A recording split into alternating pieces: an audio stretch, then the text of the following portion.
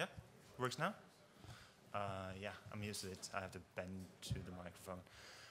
My name is Joakim Misund. I'm a PhD student at the University of Oslo, and I have worked together with Bob on this algorithm called Paced Chirping. I'm not feeling well today. I'm flying back to Oslo at 12, so he will do the talk, and I will sit there until I have to leave. Yeah, he doesn't know the codes. I'm the only one who has seen the code. I know reasonably well, but I'll try and cover it. Yeah. This position is very tedious. Yeah. I mean, it's... Joakim's been ill now for 6 weeks. Yeah. Yeah, so I was ill before I came here, and I hoped that I was going to get better, but I'm getting worse. Okay, come on then. It's basically he's always feeling fatigued, and he you know, it's difficult to keep going. So let's try and do this. Right. Yes, it's this one, isn't it? So this is a way to improve the startup of TCP. Even though I'm giving this talk, it's not directly related to the last talk. This is about all TCPs.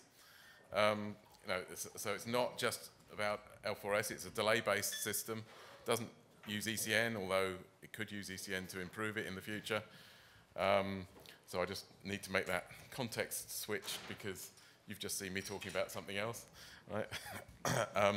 Having said that, because we're interested in DC-TCP, most of our testing has been with DC-TCP for a data center type scenario and for stuff like that, and TCP Prague and so on, but it is intended to be for all TCP. And in fact, Joakim has been using this on his laptop just all the time, you know, and the code's available. So I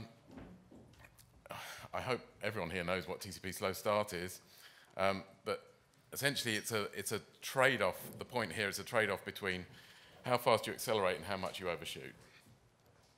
And what Paced Chirping does is break that dilemma. It gets you out of that dilemma so you can get up to speed faster and faster as link rates increase without having to overshoot anymore. Right? And there is another problem that this slide shows, which is that in a shallow buffered or low ECN threshold environment, it's very difficult to stop TCP or stop the slow start hitting the ECN threshold before you get up to speed. And so what tends to happen is here you come out of slow start early and then you start an additive increase. And similarly, when you've already got one flow in, a bit later another, you know, this is sort of what, 200 seconds in, you've got to jump and another flow comes in. It hits the threshold because the other flow is already in there, and it has to do an additive increase to come in rather than a slow start to come in. So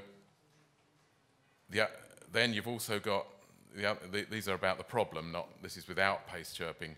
You've also got the problem here where the slow start causes spikes of queuing delay. So you've got a potentially nice, actually it's a real shame that Dave has walked out because he could use this as well in what he's doing. But anyway, I just noticed. So you've got low delay in general, but it's your slow starts that are really causing those higher percentiles of, you know, it's all those spikes from new flows coming in that are causing your delay problem. So what Paced Chirping does, some of you may know the tool Path Chirp. It's a way to test the capacity of a path. And we're using these chirps to estimate the capacity as the flow is accelerating.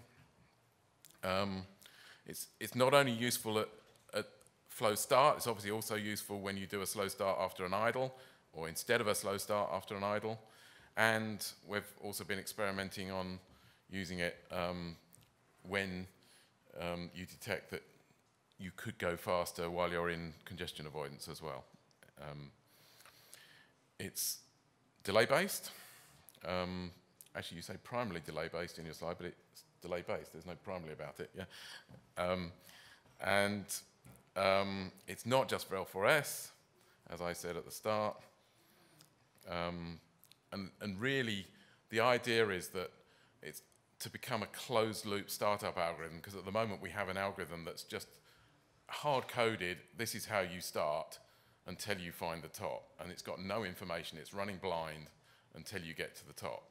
Whereas what this is trying to do is get information as quickly as possible, you know, preferably in the first round, to find where you think the top is, but with a very noisy estimate. Because as we're getting faster, that exponential increase of slow start is taking more and more round trip times to get up to speed, and so the older round trip times, the information's become stale anyway, so there wasn't any point doing them. What you want is to get information in the most recent round trip time and get up there very quickly. There's no point having done all that stuff in the past by the time you get to the top. So, what is a chirp? It's a group of packets sent at an increasing rate. The name comes from radio, where you're scanning the frequencies, and it's realized by a decreasing inter-packet gap. Do correct me if I say anything wrong. You're aiming for an average packet gap from your previous estimates of where you think the rate is, and you're scanning around that rate on a per packet basis. So you're testing, in this case with a 16 packet chirp, you're testing 15 rates, with one rate between each packet. And you look at the ACK stream coming back to see when the gaps you're putting into the front become stretched out, which means you haven't got a picture of it here, but essentially the ACK stream has that same interpacket gap up to a point, and then it flattens out, which shows that the available capacity of the link can't get better than that. So it's much better than packet pair. That's why it's used in the path chirp tool. And you can vary the geometry and everything of it.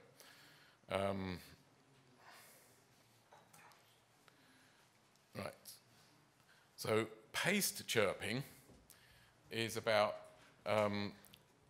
taking that chirp idea and testing multiple places across the round trip time, looking for other traffic and trying to find the available capacity. And you have these guard intervals between the chirps. So each rectangle here represents, with a 16 in it, represents one of these 16 packet chirps. Right? And this is an 8 packet chirp and so on.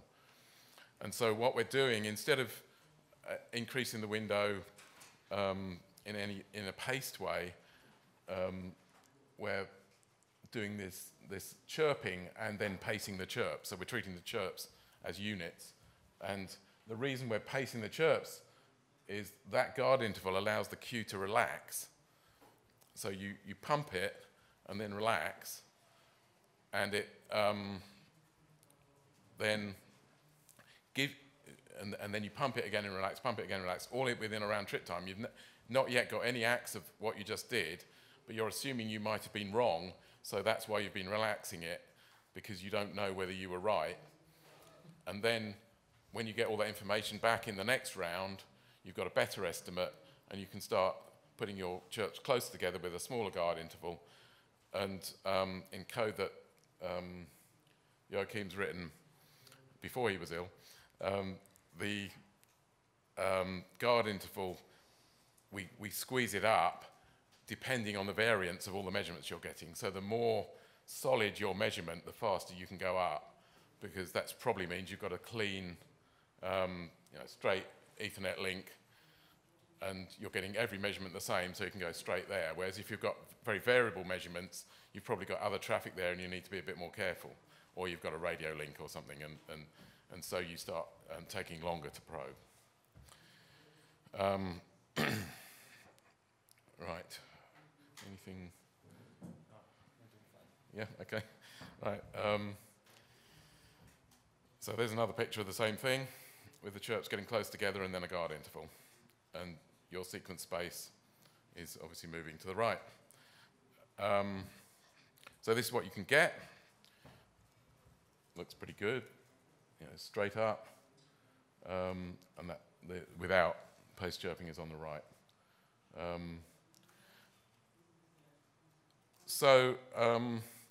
You've got one flow coming in straight up to the top, two flows coming in, nearly straight convergence, three, and so on, right?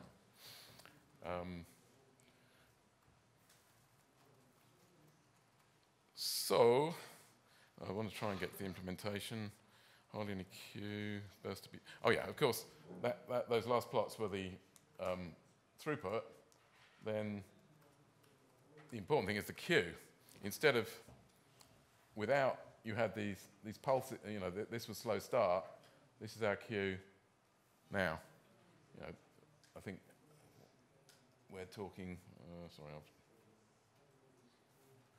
the two were different for a while, right?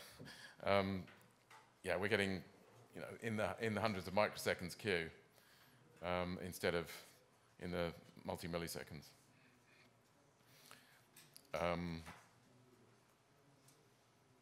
Right, now. Maybe we can skip this and not go to the implementation. Yeah, go. Yeah, let's skip the. You can come back to it, right? Yeah. Or just not do it because we're probably out of time. Yeah. But Most likely. implementation. Yeah, go. So yeah, the code is available at this GitHub. The changes to the kernel is another GitHub, but it's pointed to by README file here. So just access this, and you can download the kernel, look at the changes, and try paced chirping out. I mean, it's not production ready yet, but I hope to make it in the future. Yeah. So there are two. Oh, this is really bad. Maybe I can just sit instead. What about you, Matt? Does this work? Yeah. Great. So there are two major changes. There are changes to the kernel itself, to the TCP stack, and changes to the data center TCP CC module, which actually implements the paced chirping logic. So the logic itself is in a CC module, and we have made some changes to the kernel to be able to send chirps using the internal pacing framework. Yeah. So this is a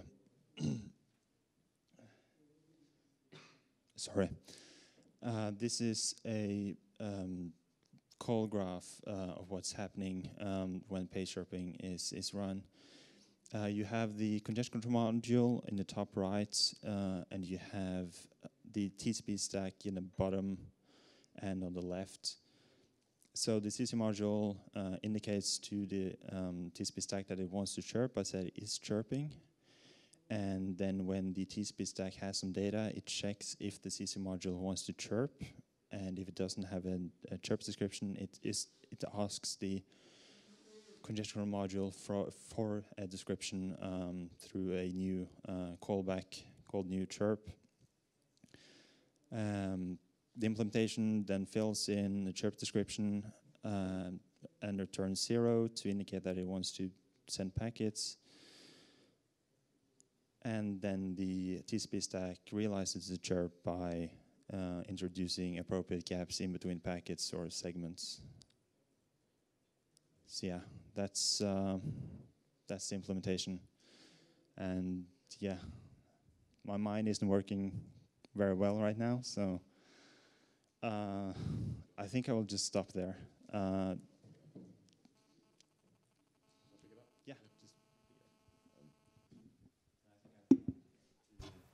Okay. Right. Yeah. Yeah, he's going to go home and get to bed. Yeah. Right. Right.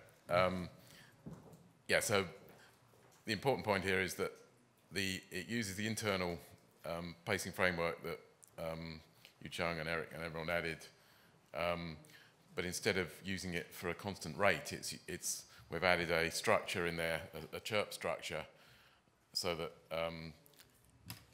it basically goes through and tells you when the next packet needs to be released, which is effectively what pacing does, but this is using it to put different times between the packets rather than the same time. Right.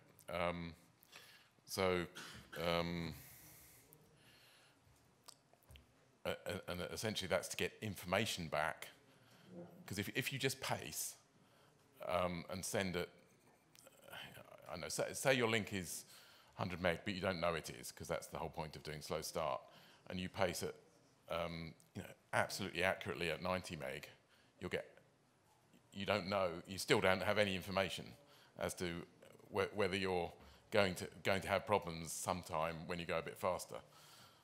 So the idea is to not pace. Go on, Eric. Yeah.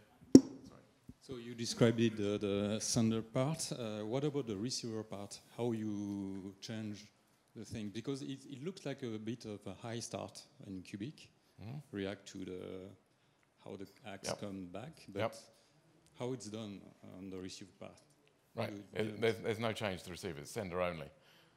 This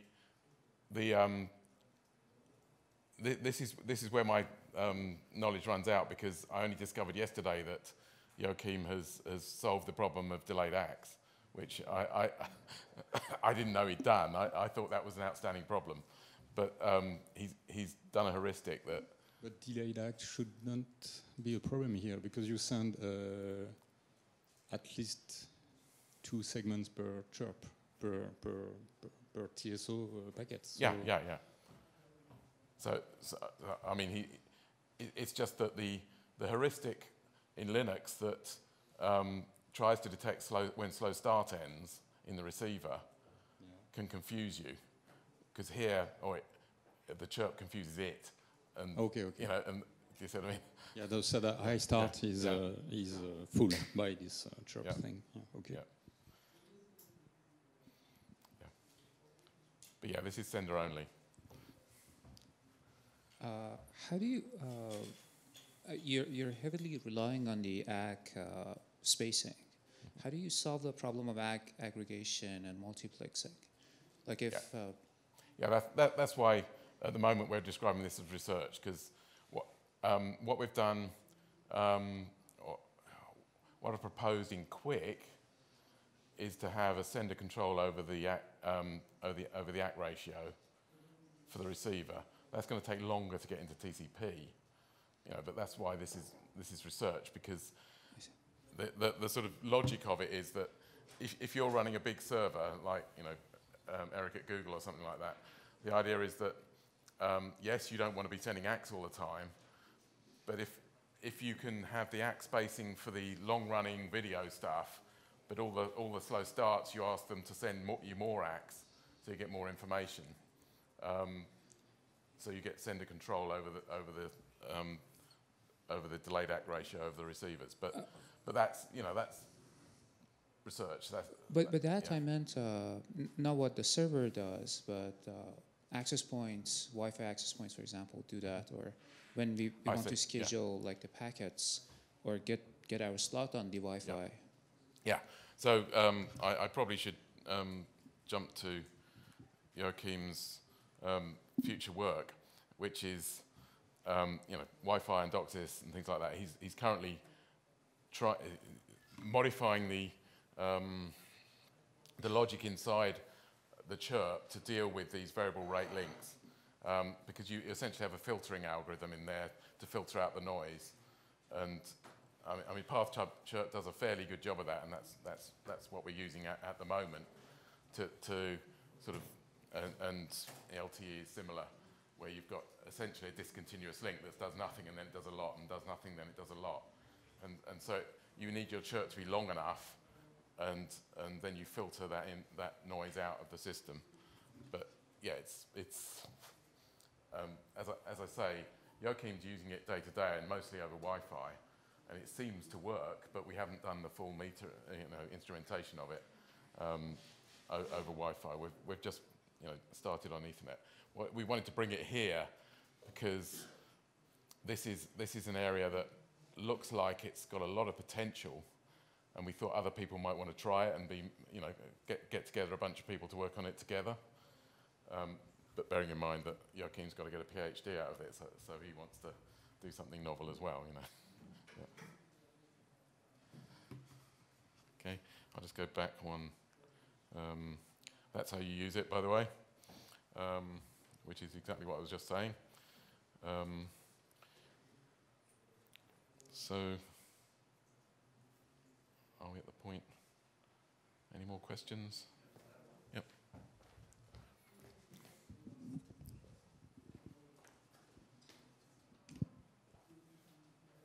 Shall I take the mic?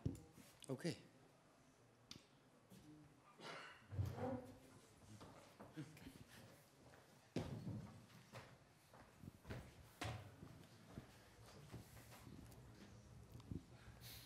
Yeah, so have you actually tested this in the more live environment where the bottleneck is actually shared with other flows that actually uses?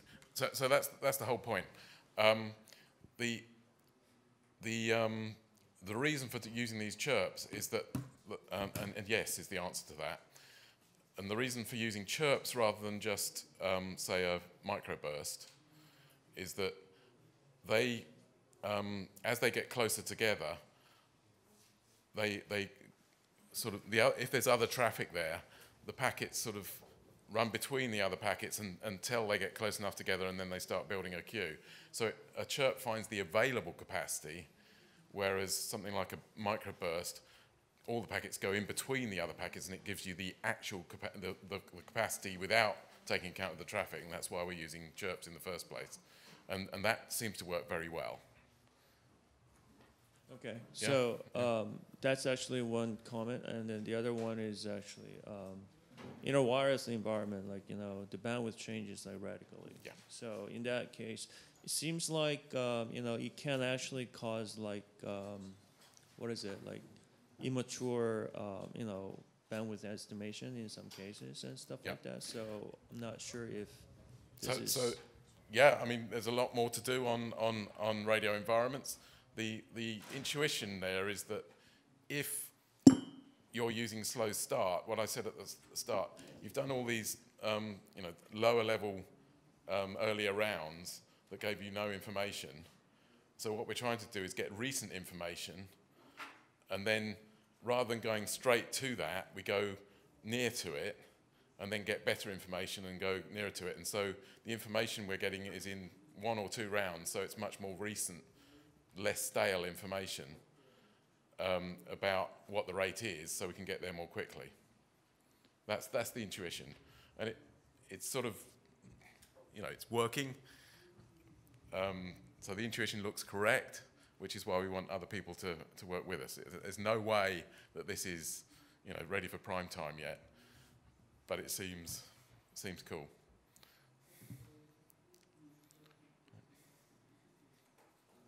Okay.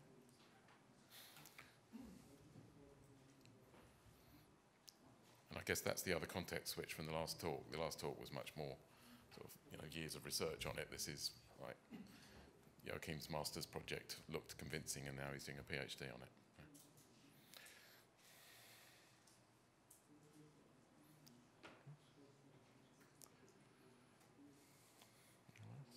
Okay.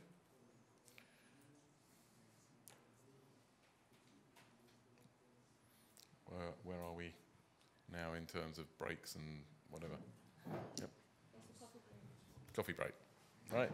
Coffee break declared.